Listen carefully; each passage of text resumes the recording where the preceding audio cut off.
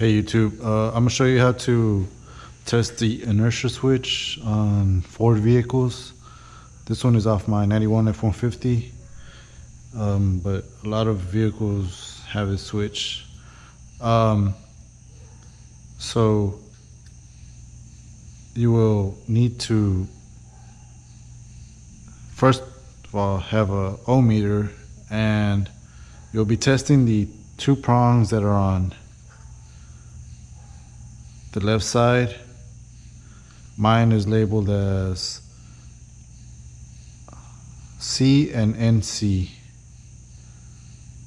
So it'll be normally closed, I believe, or common. All right, so the ohm meter will beep when the continuity, that passes through. So see if I get this on video right there for y'all. Touch those two prongs.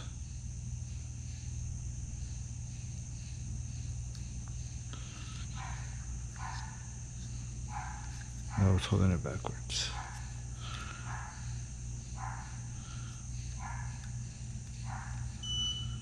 All right, you heard that?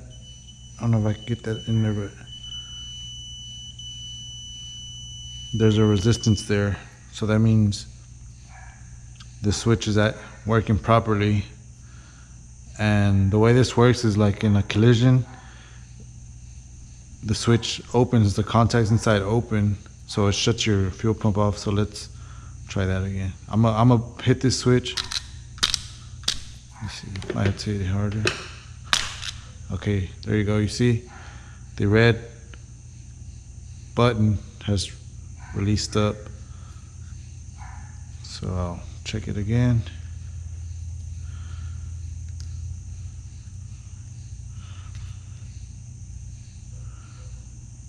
Nothing.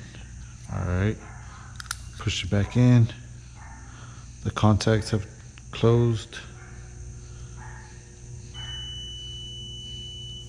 It's working correctly.